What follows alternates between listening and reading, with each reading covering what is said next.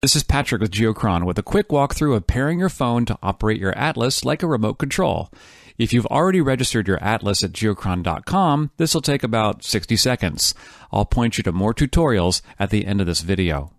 Now, if you went hunting for the Geochron app in your App Store, it's not there. This is actually a browser window that will work on many platforms, including your desktop browser.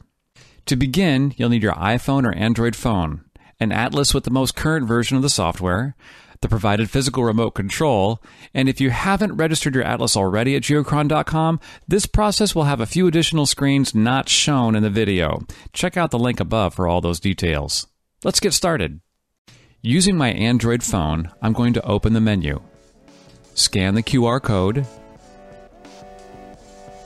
Log in with my phone using the same username and password for your Geochron account.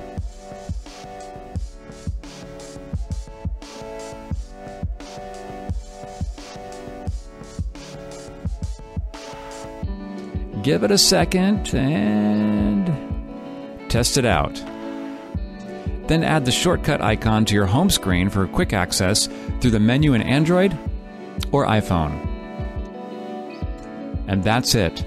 For more helpful tutorials, including how to register your Atlas with us and how to get all the data all the time with our Global Pass, find us at geochron.com, check out our many YouTube videos, or ask us directly at support@geochron.com.